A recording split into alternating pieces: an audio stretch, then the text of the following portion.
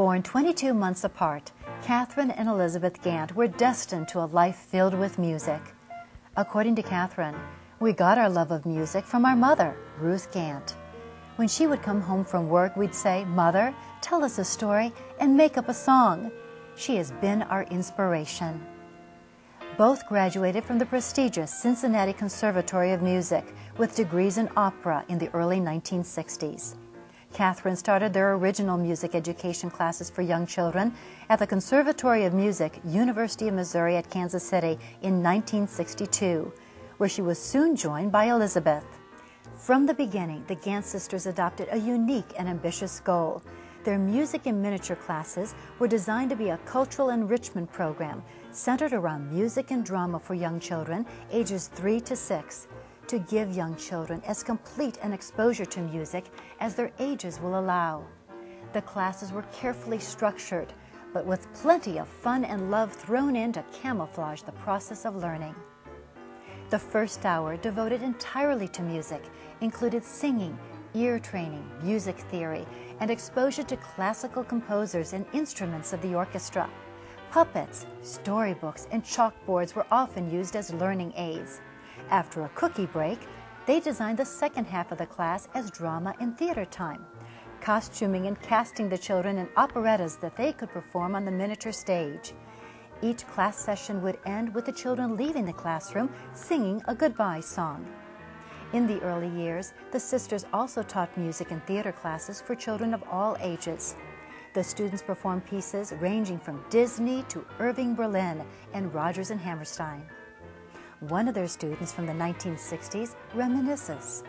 As a young child in their classes, when I started out, they were actually doing both young children and older children, and this is actually one of the photos I had, and I think the smallest child here is me. One day after class, Catherine approached me and my mother and told us that she was getting married and asked if I would consider being the flower girl in her wedding. And it was one of the most beautiful experiences for a child to have. Here is one of my treasured photos from that event. And to me, these two sisters were always like beautiful Disney princesses come to life. When you were in the sisters' classes or in their presence, you know, one of the other wonderful things about them is that they truly made everyone feel special and made everyone feel part of their magic. And I think that that's one reason why they're so loved, is because you could not be with them and not feel the glow of their beauty and their joy rub off on you. In addition to their teaching, the sisters' career path also led them in another direction. Back in the early 1960s, they were shopping for music for their classes and were shocked by the lack of age-appropriate music available for young children. According to Elizabeth, there was Mother Goose and Twinkle Twinkle Little Star, but not much else. So the Cincinnati Conservatory trained sisters took a pen and staff paper and began writing their own music. Gotta sing a song, gotta sing a song, gotta sing a song and turn the happy on. I'm gonna take my frown and turn it upside down. I'm gonna sing my song today.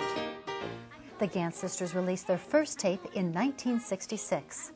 Since then, they've written an impressive body of sheet music and songbooks and recorded numerous tapes and CDs. Their melodies are memorable. The composition and orchestration is high quality, and the choir is the Lyric Opera Children's Chorus. I'm gonna take my frown and turn it upside down. I'm gonna sing my song today. Hal Cowan of Jenkins Music played a vital role in circulating and popularizing the Gant sisters' music, along with other music shops like Vaccaro Piano and Organ. They're fun people. Everything they do is fun. You listen to the music, and then the events we've done in the store with them have been just fantastic. I mean, it's the best, probably some of the best events we've ever had. You say Gant sisters, everybody knows who you're talking about.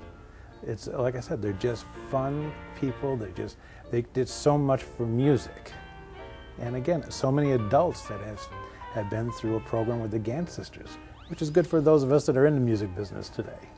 It's getting young children involved in music. And music is a gift. You know, so many kids lots of times don't realize it. But parents give kids music, be it piano lessons or guitar lessons or whatever, or general music, which the Gant sisters would do. This is a gift they have forever. And this is what the Gant sisters did. They got the youngsters involved in music. And it's something that they have forever. The sisters taught at the conservatory until 1974, when they decided to start their own business. For the next 10 years, they were on the Avila College campus until they moved to their Ranch Mart studio in 1984.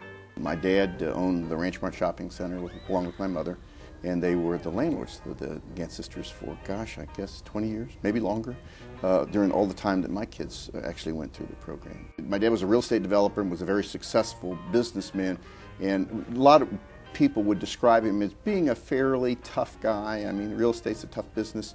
But my dad, when it came to the Gant sisters, was just, he just melted. It was very common for him in his day to be kind of going back and forth, and he'd go by the front. He never ever failed to stop and kind of look in the window there and watch the kids. And he really had a soft spot in his heart for children. And you know, I just think he just enjoyed it. And frankly, it was, I think he found, you know, excuses to kind of run by here for some other reason and then stop for a second and kind of look in on the kids. So there was just a real good connection between the sisters and my dad, and he felt very strongly that what they were doing was something that was really beneficial to the children and to just society in general. All of my kids went through the Gant Sisters program, and they all enjoyed the program. I mean, it's like a lot of small kids, they didn't know what to expect out of it. When they went, they probably all started off with a certain amount of trepidation, but they all loved it and all wanted to come back and went through the entire program for as long as they could.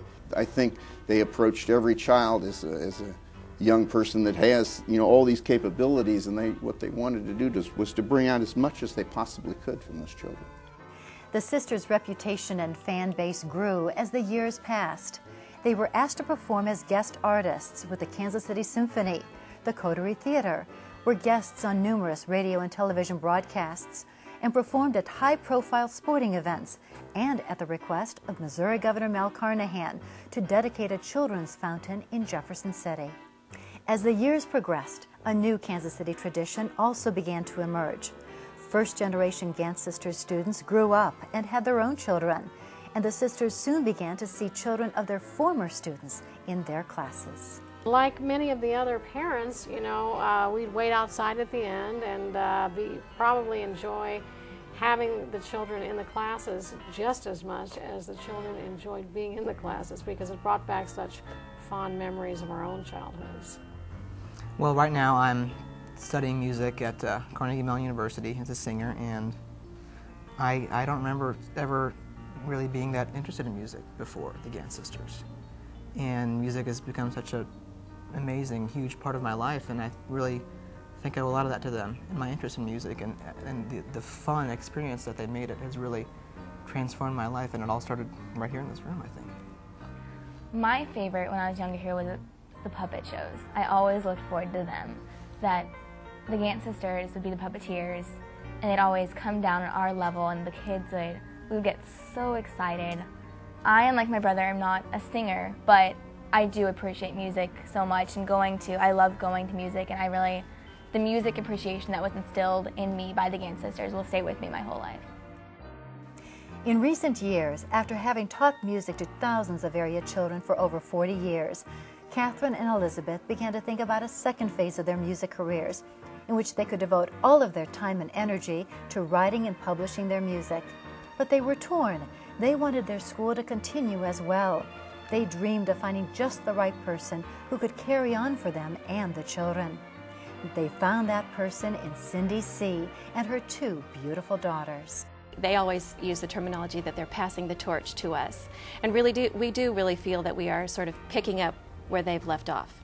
As far as the music, the curriculum, everything in this studio will be continued as much as we possibly can. We often say that we can't really fill their shoes, no one can, but it's going to be our goal to follow in their footsteps. I like to think of the Gant sisters as people who planted seeds that will just continue to grow for years and years within our community.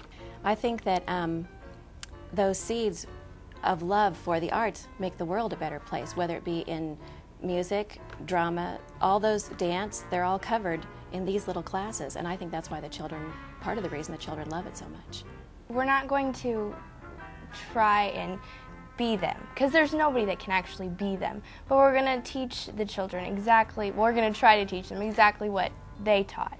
As far as being in their classes, I can't remember everything, but one thing that sticks out in my mind was whenever, the things that they would teach, but you don't know it. You were having such a wonderful time.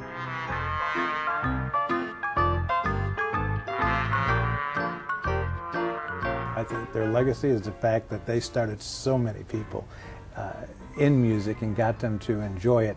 And again, there's so many of these people that'll go to the symphony this season and listen to that, started learning how to enjoy music with the Gant sisters. Ear, foot training. In their career, they've touched so many people. And when you think of the Gant sisters, you have to think of what they've contributed to the community, and that they're so just reaching out to kids and giving them something exciting to go to and instilling that music appreciation in them. There's just no one like them. They just instill happiness in everybody they meet, and it sticks with people for a very, very long time. It was from the heart. It really was deep inside. You couldn't do this superficially and be as effective as they were. I mean, I think every child knew that when they came into that classroom, they were special. They were unique individuals, and the Gant sisters brought that out of them. So they are truly unique individuals. I think their legacy lives on in the literally thousands of people who have been exposed to the beauty of their music throughout the years that they've been educating. It not only lives on through the publications and their recordings, but just in the hearts and the souls of so many people whose lives they have so deeply touched. Millie, did you know that our dear Gant sisters are not going to be in the studio anymore? Yes, I did. But we can't be sad, Willie, because we are going to work hard to get their music out to all the children of the world. Oh, I see. So this is the end of Act 1, but just the beginning of Act 2. That's it, Willie. You know, we've done so many puppet shows with the Gant sisters over 46 years, and we always end the same way. Let's make that special ending a wish for the Gant sisters right now. And they